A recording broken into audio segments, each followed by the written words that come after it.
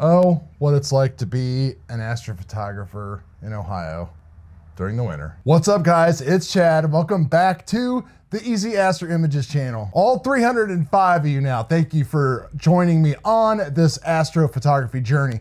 If you like what we're doing here, please don't forget to like and subscribe. So the Celestron AVX mount, it is now at around $1,200. It's hard to believe that just a couple months ago, you could have got this exact same mount for $800. Luckily, I was able to still find one at that price. I've wanted to set up a second rig. I needed to tear down the EQ6R and completely rebuild it because after a year, this thing was starting to perform horribly. There'll be more information about that in an upcoming video. These things are pretty dried out now, but the bearings that came out of this were leaking like crazy. So that's what you can expect for after a year. That's kind of why I want to make this video, because that mount now is like $2,100, maybe $2,200. I'm not 100% sure.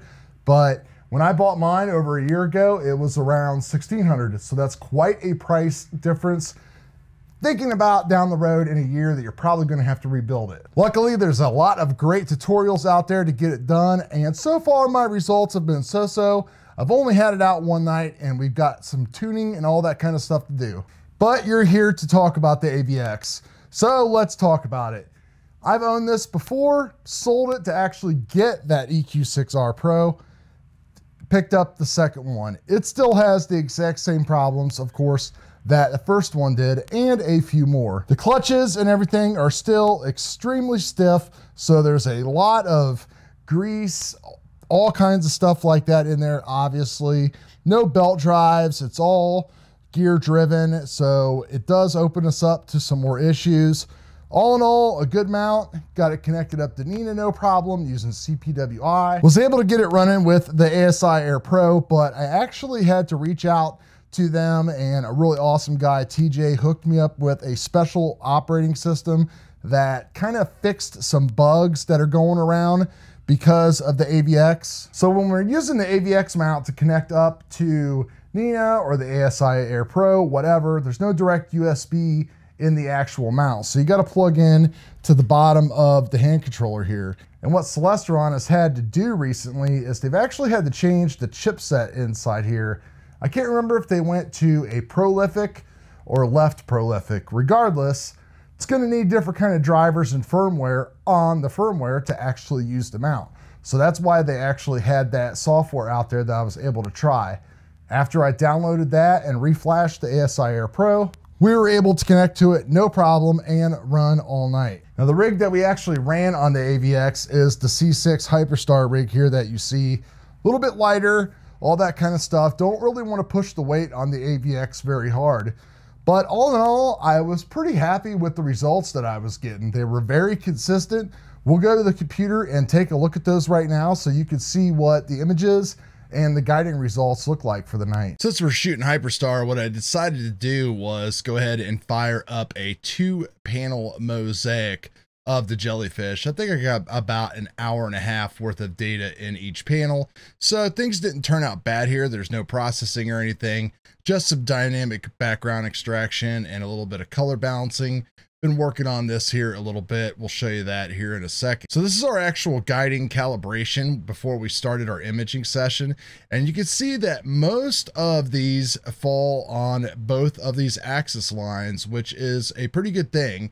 And I let it run, did a little bit of guiding assistant to kind of try to tune things out a little bit. And for our very first really long run of guiding at an hour and 45 minutes, you can see down here that our total RMS was 1.45. The RA and the deck are pretty close together. You can see that there's definitely some misbehaving going on and the ability to settle after dithers and these big declination. I would assume they are the declination pulses for backlash. Again, no tuning or anything like that. But all in all, that is not too bad. That's, you know, pretty much what you would expect out of a mount like this. Now the second long run here of another hour and 45 minutes. Again, pretty much the same story, 1.55. I think I actually could have done a little bit better this night too. I was really having some problems focusing my guide scope camera. It was insanely cold outside, and actually I think I got a little frostbite on my finger because I was up to about 4 in the morning playing around with these dual rigs. Couldn't just help myself. I needed to jump in and start working on that EQ6R. Did another calibration and slewed around and started some 36-minute shots. I think they were like 120 or 180 second shots a piece. We were doing a 4-panel mosaic of the Rosette Nebula and around. And again, pretty much the same story. Things started rising a little bit. 1.82. 2.22, things are starting to fall apart here, and here we are back to 1.52 for one of the panels before things kind of just fell apart here at the end. Not 100% sure what that was all about. And just for some comparison's sake here, you can see how my newly hyper-tuned EQ6R performed. I got that declination down really good to 0.66, but boy, something sure was going on in the RA axis.